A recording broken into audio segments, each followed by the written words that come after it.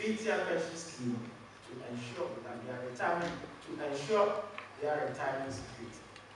This will help alleviate old age poverty and help cushion them in times like this. We have to recognize that government cannot do it all alone without the combined efforts of all stakeholders. As I bring my address to a close, I wish to emphasize the importance of strengthening the governance and management of pensions. As the Oversight Ministry, we encourage regular capacity building programs for Board of Trustees and industry players of the 3-tier pension scheme.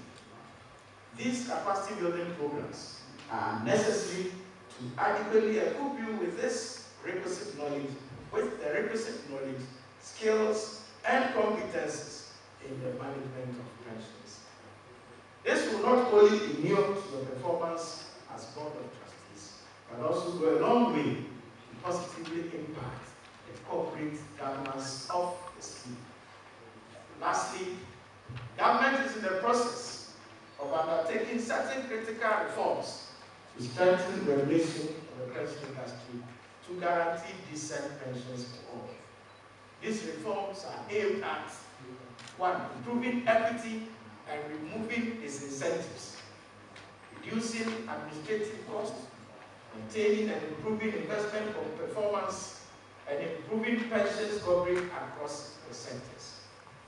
While government does so, I wish to urge the Board of Trustees of the Health Services Occupational Pension Scheme to also undertake expansion of your services equally across the country so that those in the rural areas can benefit and have access to the services offered, i.e.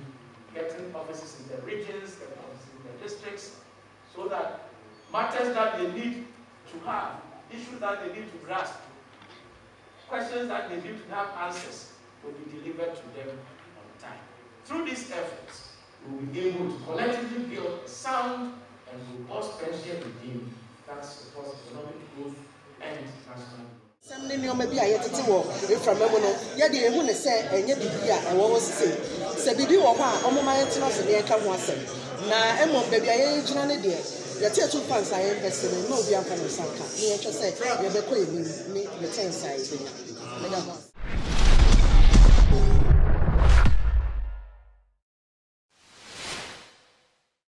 Thank you for watching Nation One TV. Kindly subscribe for more news updates.